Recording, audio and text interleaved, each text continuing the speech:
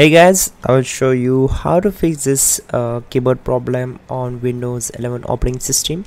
This solution is also applicable for Windows 10. So let's fix this issue. You have to just follow my screen and the problem will be solved. So the first step, we have to just open the device manager. So you have to right click on this start icon, just right click on it, and you will get the multiple options here like settings, device manager, system, and many more. We have to select device manager. So we will do this all process without using keyboard.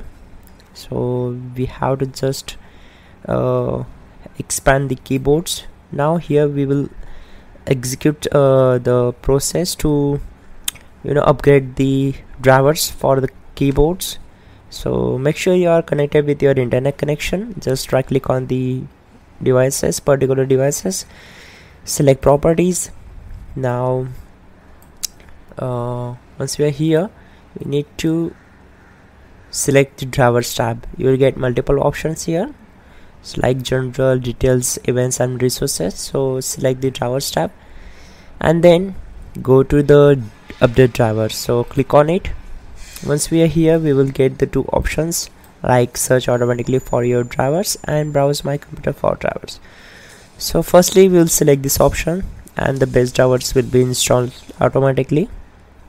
And if you select the second one, so select let me pick from a list of available drivers on my computer, then select the model, click on next, and the Windows has successfully updated your driver. So close this window, close all windows one by one.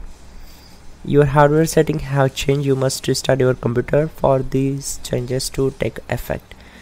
So we have to restart the system. So just close all windows and simply restart the system. That's it guys. Don't forget to like the video and please do subscribe the channel and please check out the pinned comment.